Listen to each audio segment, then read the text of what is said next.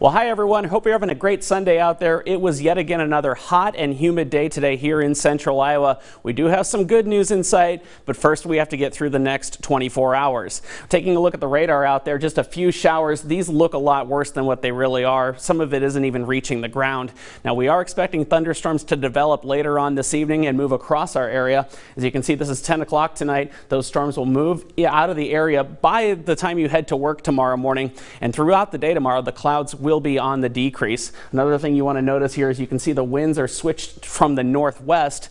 That will be ushering in some cooler and certainly drier air as we go into your Monday and Tuesday. How much rain can we expect from these showers and thunderstorms tonight? Not too much, especially here in the metro, only just short of 0.2 here. Higher totals off towards the north and northeast. Severe weather, there is a slight chance. We actually have it as a marginal risk right now here in basically the western half of Iowa. The main threat being some small hail and, as you can see, some gusty winds. I put it at a 2 for Monday, but that's in the early hours of the day.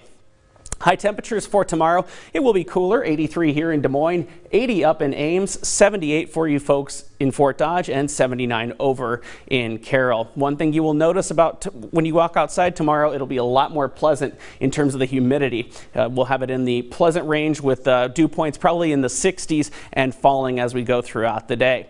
Tuesday looks like even better day. 78 here in Des Moines, cooler off towards the north, 77 up in Ames, and 73 up in Mason City.